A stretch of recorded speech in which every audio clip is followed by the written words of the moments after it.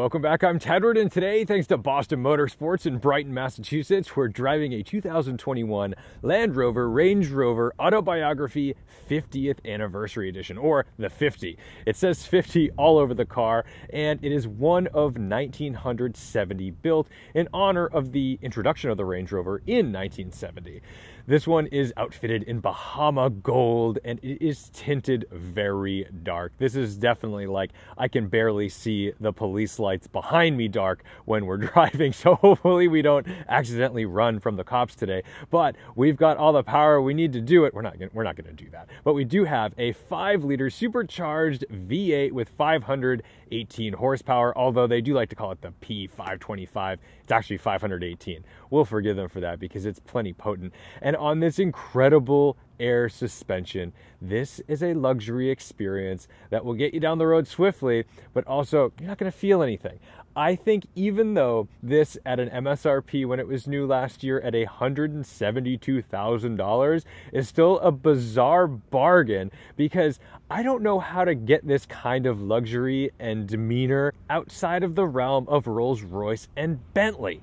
And Range Rovers seem to hit the mark really well by making a normal, I know that's insane, but like it's kind of a normal car. You've got money, it's a very usable thing. You daily drive it, you bring the kids to practice, you go off-roading if you want, you go up to the New Hampshire or Vermont house or whatever, or probably Tahoe. You got money, guys, you know, you're doing that LA to Tahoe thing. But this thing is just so enjoyable to drive, and in a cool color, it's got presence. So we're on these monster 22-inch wheels, 275s in the front and in the rear. Now, it's based off an autobiography, so you basically get all the cool autobiography things, including the heated and cooled front seats and rear seats. The rears are heated and cooled, but even better, the stone massage feature. That's the button I'm going to have engaged most of today. So I'm going to try to show you as much as I can about the driving experience, but just know that I'm getting a sweet massage while we're doing it. In the back, man, look at these screens. I know some people don't really love like a tacked on screen. It's not the most impressive thing in the world, but that's a pretty big screen, and it's kind of nice. We still have, you know, our film here. This looks good. We have a killer Meridian sound system in this thing. It sounds unreal. This is pure luxury, but at the same time, the car is just ultra usable, so you do get the luxuries of a cool, expensive luxury car. Look at this remote with the Land Rover livery on it. Gotta love it. And these seats in the rear, yeah, they recline. They're heated, they're cooled. We've got our HVAC controls back here. Everything is just so nice. And up front, because it's a Range Rover, you have to have your armrests. I love a captain's chair with an armrest. And in each of the headrests, we've got the 50 inscription in the leather, but that 50 might as well stand for 50 Shades of Grey edition, because there is so much damn leather in this thing. The entire headliner, even these handles. And man, this thing is good to be in. Sorry, I know we drove a Polestar 2 the other day with a vegan interior. A lot of cows died for this one. We've got soft closed doors. And if you really want to get dorky about insignias, this is something I really dig about Land Rovers. They always put this in that chassis, in the frame. It's so cool. I love this glass sunroof. It has a shade, so you can bring that back, but we're going to leave that open today for the sake of light. But easily, my favorite thing about a real Range Rover is a split hatch. This makes life so much easier if you're doing car-to-car filming. Maybe that's not a practical thing in your normal life, but for me, I always appreciate it. And man, oh man, do we have a lot of room back here. You can do all the things with this. We've got a charging place where you can plug in like normal stuff. So even if you're glamping and you want to plug in your hairdryer, you're good to go. Or if you're out getting muddy and disgusting and you need a proper compressor, you're good to go there. And it's kind of cool that this is completely motorized. Like, I don't even have to be bothered closing the split hatch. Real quick, under the hood. I love the hoods of these cars because it just takes up all this real estate. It's kind of fun. And then we're greeted with our familiar supercharged 5-liter V8, kind of a dinosaur, but a dinosaur that I like to have around because this is not going to last for long. If you want to get in on the action with a big Land Rover V8, I feel like we got to act now. This is going to go electric at some point, right? I mean, I don't know what the announcements are, but if I had to place my bets, if you want this power plant, you're going to have to start thinking about making a purchase. Pretty familiar territory up here. Touch screens, but just enough of the knobs and things to make life a little easier because you want to be able to cut that music when you want to, but we do have our push to start here.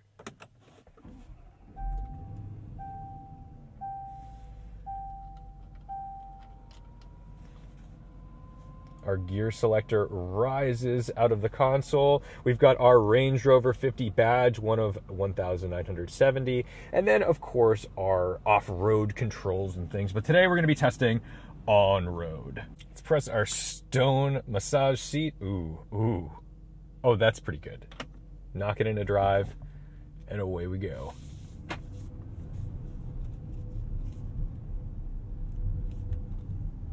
Let's get it out and see how it gets off to 60 miles an hour, because although it's unbelievably luxurious, it's still quick in a straight line. We're in sport mode. Of course, our auto start stop. I'm going to lift out the brake. We're just going to mat it.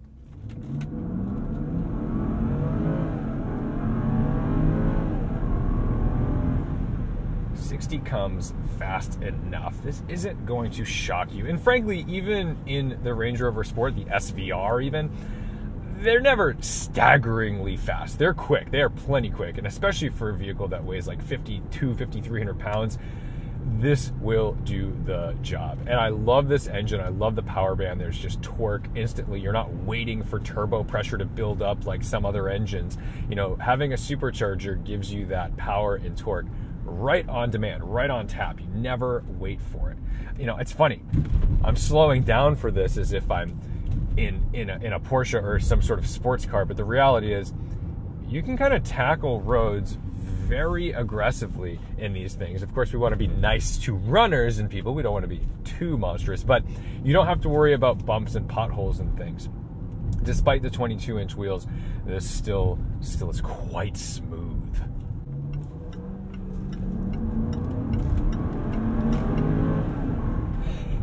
It's kind of a silent killer too. Like, there's a grunt from this engine, but it isn't violent.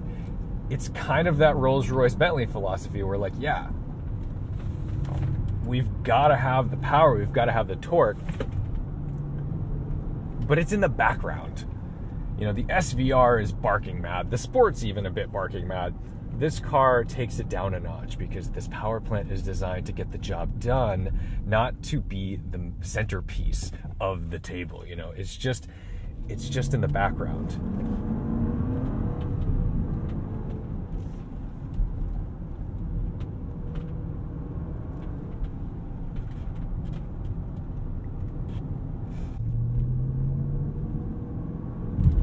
I usually slow down a lot for that bump. Don't have to do it in this thing. This is kind of the last of the season of winter. I mean, it is officially spring at this point, but the roads have not been patched. There's still some salt out here, and a big body SUV is kind of the vibe right now.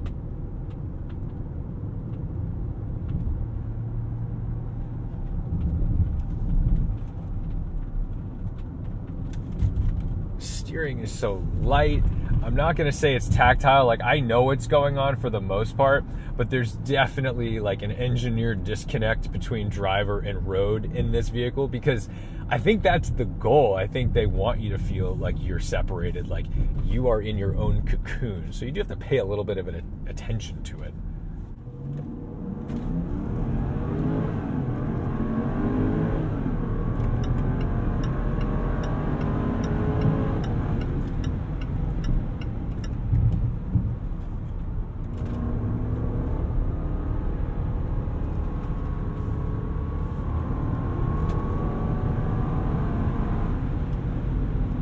I'm gonna say it's a little shocking. Like, you get into the pedal and you're like, wow, this is really gonna go. Like, that is so responsive. I think I hesitated a second back there because I was like, oh, there's no way it's gonna take that. And it just takes it. You get in that throttle, there's so much left in it. It's hysterical, and there's like kind of a good amount of grip. I mean, this is quite entertaining. There's a lot of like Save the Princess vibes built into this thing, where I know that it is a luxury thing, but I also have this vibe that I can completely thrash it and just get away with it. Like, the car's not gonna roll over on me, it's not gonna get away from me. I can actually push it in a corner like a sporty thing, which is so odd. I mean, you still have to respect the weight. But we've got to give credit where credit's due, that this thing can boogie the way it does. We've got the green, look at us go. And then we get out to the back roads. Ooh, oh yeah, no one's the wiser. Just chilling, vibing, everyone just seeing this Bahama gold. I gotta say, if you had one of those like yellow P38s and this, that's the ultimate Range Rover two-car solution. So how about touch points? Steering wheel, we've got sort of a, I guess it's plasticky, but I think it's supposed to be wood grain. It probably is wood, and it's just a lot of lacquer. But leather, wood, heated steering wheel that heats up really quickly. I mean, this is New England. A quick heated steering wheel is a necessary thing. Now, I don't own anything with that because I am not wealthy enough. But if you are, that's going to get your hands nice and toasty. You do not need to drive your Range Rover 50 with mittens. And you guys know that I'm not the biggest fan of touchscreens and stuff, but I do appreciate the fact, oh, check out the plane. That's very cool. I do appreciate the fact that we've got knobs for our HVAC controls that I can just hit like this, and then I can push that knob, and then that gives me my heated and cooled seat options, which is great. So, you know, they make a point of still giving you some tactile feedback when you need it. Now I've got my cooled seats because I'm quite warm and cozy. I'm gonna pop on my massage again. Oh, this is a good place to be. I feel like I always drive this car like a little underhanded because it does feel like I'm driving a Rolls Royce or a Bentley. There's that vibe to it. I'm not in a rush. I like that this engine has like juicy torque down low because I don't need to dig for it, but when I do want it, I can just bury the throttle and it's gonna rev itself out.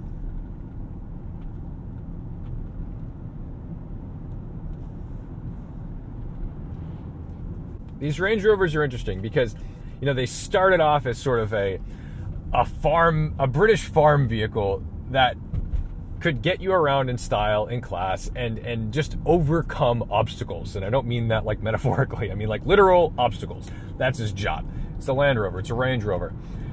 It's become this staple in the luxury market. And yet it hasn't lost its ability to do that farm vehicle thing, which I think is really fun, which is why I like kind of taking it out onto these little back roads. And it's great because, you know, 90s Range Rovers don't feel quite at home doing this, and it's so impressive that we're at the point now where you can take a vehicle that's this capable and still make it a driver, still make it something that can like eat a corner and get out of the hole really quickly with a supercharged V8. And I don't want to forget about the brakes too, because this is a relatively fast vehicle, and the brakes give you a lot of confidence to bring it back down. And even the bite, like the way that brake pedal engages, is just really lovely and confidence inspiring. And that's what you want, especially in a heavy vehicle. Don't like getting in a big SUV that makes me nervous to bring it back down from speed, especially if it's got like 500 horsepower. Let's get it out to the highway, see how well insulated this is, because, of course, we're gonna have that dual pane glass, right? That's what we want to see. Got plenty of power.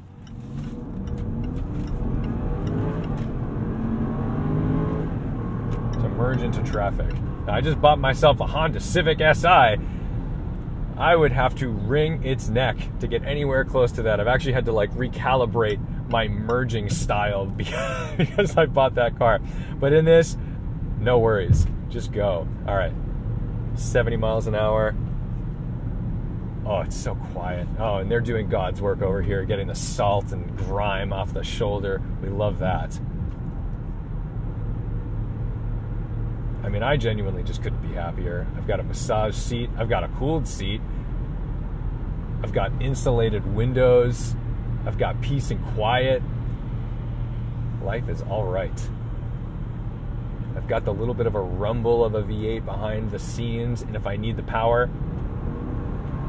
it's right there. Don't worry, I'm not trying to race you. This has nothing to do with you. Which, I think that's the motto of this thing. This has nothing to do with you. This is for me. This is great.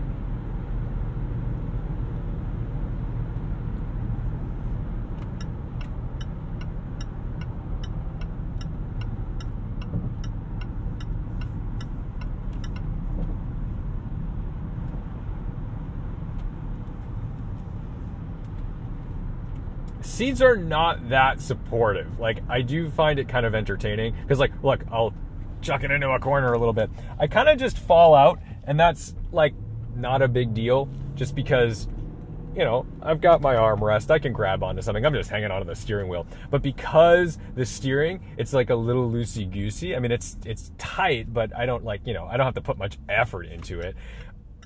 I kind of just like input and then fall away. And I find that really entertaining. It's kind of like when I was a teenager driving like Crown Victorias. I love chucking a Crown Victoria into a corner, and you just kind of use your finger, put it into the corner, and you know, you end up where you end up. As long as you can hang onto that steering wheel just enough and you don't lose your footing on that throttle, you're good to go.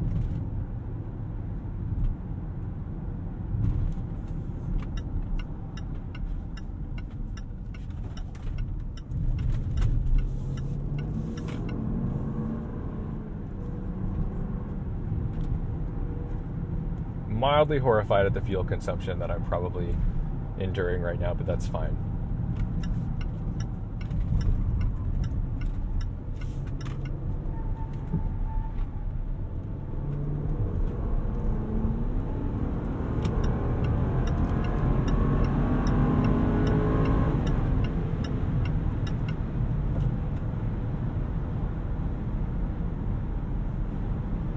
So guys, I think that's going to do it for today. I'm going to go kind of relax in traffic, listen to some music on this killer Meridian sound system. By the way, just blows my mind how much you get. I mean, look, I get it. This is an expensive vehicle. We're still talking about like $170,000, $175,000. But I got to say, for the luxury, the ride quality, the off-road capability, the usability, and not having something that's so ostentatious that you can't park it anywhere. Like, you know, you park a Bentayga, it's not really a Bentayga, but like a Cullinan somewhere, you look a little like a wiener. This gives you a little more class. You have taste. You're not trying to show off maybe as much. And if I tried to put myself in that tax bracket in my imagination, this seems like a bargain. So thank you so much to Boston Motorsports for the opportunity to drive a limited edition Range Rover 50 edition. Don't you forget to respect the drive, and I'll see you in the next one.